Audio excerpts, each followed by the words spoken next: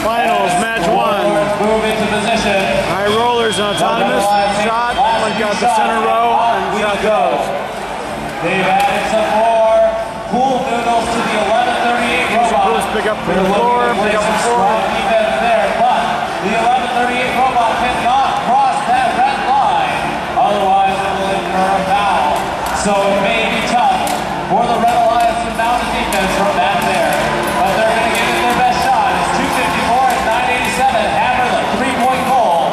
1130 has the full 84 inches high. Now headed over. Score from the pickup from their human loading station.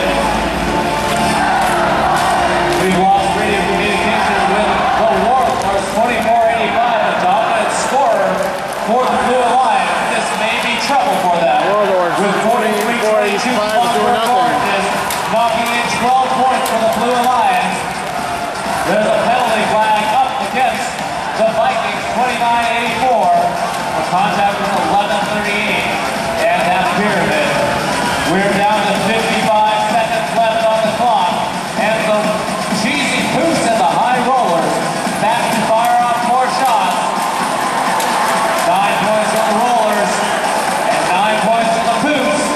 40 seconds remain, and the Clockwork Oranges are doing the best they can to mount a strong defense.